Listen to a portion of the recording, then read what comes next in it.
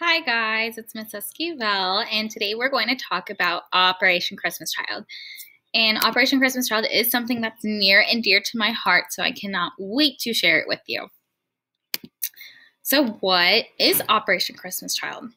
So Operation Christmas Child is where you pack this shoebox full of goodies, which we'll get a little bit more into in a second, and you send them to kids who normally don't get Christmas gifts.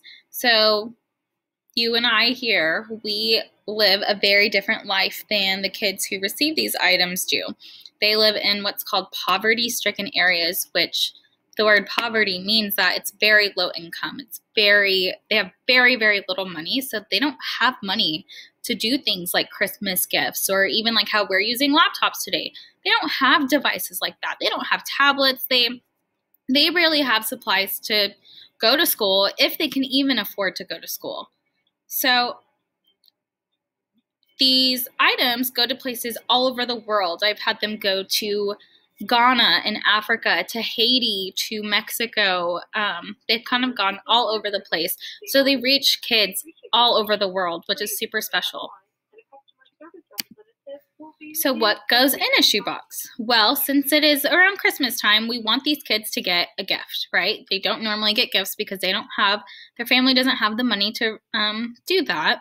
So we pack them, we put a toy, some little toys. I always put school supplies because again, they don't have money to go have school supplies, or even if they can go to school. Hygiene products because they don't have access to stuff like that either. It's stuff that we take for granted every day, like soap, toothbrushes, washcloths, floss, stuff like that we use every day that we think is nothing, is so special and important to them. So you pack all of that in a shoebox, and it gets sent everywhere. So it goes from churches and schools and communities, and your own family can even pack a box, and you take it to a drop-off center. So I take mine to a drop-off center, and from there they go to a warehouse where they get looked at just to make sure that there's no items in there that shouldn't be in there. And then from there, they go all over the world in the craziest ways. They go on ships, they go on planes. From there, they go to really hard to reach places. So I remember how we went over the biomes. Well, they go to deserts, they go to rainforests, they go to the craziest places. So they have like camels who take them to the villages, and trucks and mules and to get them to the mountains. So all these different ways that they travel. And then they finally get to the kiddos and they get to open them. So these kids are super, super grateful for anything that they receive. This is stuff that they don't normally get. And again, it's stuff that we see every day. You probably wouldn't get too excited if you open a box with a Hot Wheel, but these kids do. It's super important, special to them because they don't usually get stuff like this.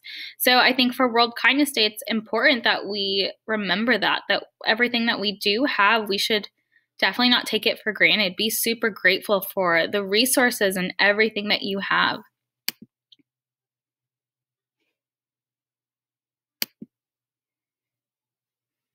Look at these faces, the cutest.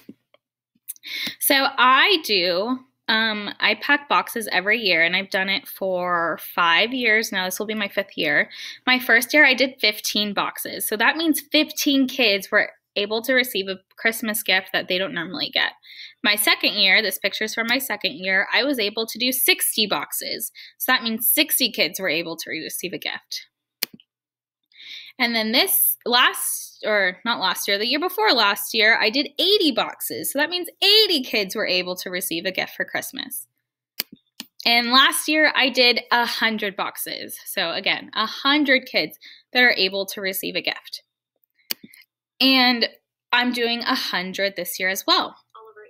And something I forgot to mention that's super important that goes inside our shoebox is a letter. And usually you put a picture and a letter just saying that you're thinking about them and that you hope that they have the most amazing Christmas ever, and just to make it super personal. So what I want us to do, since I'm doing 100 boxes this year, I want y'all's help with sending letters to all of these kids. So what you're going to do is you are going to write a letter to a kid, and I'm going to put it inside one of my shoe boxes. And so they're going to be able to hear how much you're thinking of them, how excited you are for them to receive these items, and just to share love, right? We're spreading love and kindness. So just say super sweet words to them to keep them encouraged and to let them know that they matter and that you care.